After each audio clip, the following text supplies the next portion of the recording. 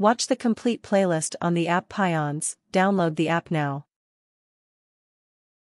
Calculate the equivalent resistance between point A and B. So imagine that you are connecting a battery between point A and point B.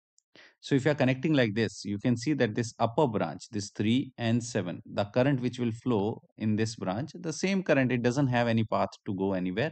Same current goes to this 7 ohm. So this 3 ohm and 7 ohm, they both are in series. So if you simplify it, it will be 3 and 7, which is 10, correct? So let's start with this point A and let's write it here as 10 ohm, correct?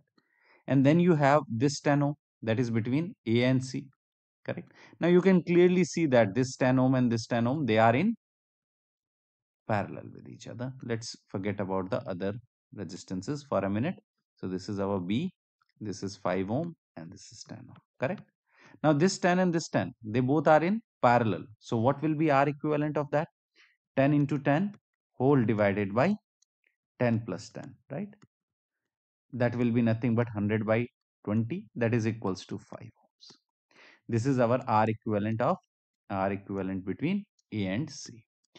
For whom? For these two 10 ohm resistances, right? So let's simply connect in place of A and C a single resistance of 5 ohm. This is our 5 ohm and that is A, that is point C, and this is our 5 ohm and this is our, okay, let me simply draw it again. Okay, this is our 10 ohm and here it is B.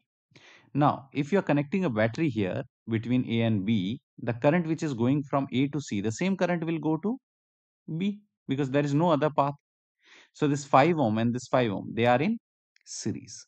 5 and 5 series means their equivalent will be 10 ohm, correct? And this will be again 10 ohm between point A and B. Understood? So this upper branch, this 5 and this 5 gave you this 10 ohm and this lower 10 ohm was already there. Now 10 and 10 are equivalent. That is our final one. R equivalent, that will be 10 into 10. We have just now found at the beginning also 10 plus 10. That is nothing but 100 by 20, which is 5 ohm. So what is the R equivalent between point A and B? 5 ohm. Watch the complete playlist on the app Pions. Download the app now.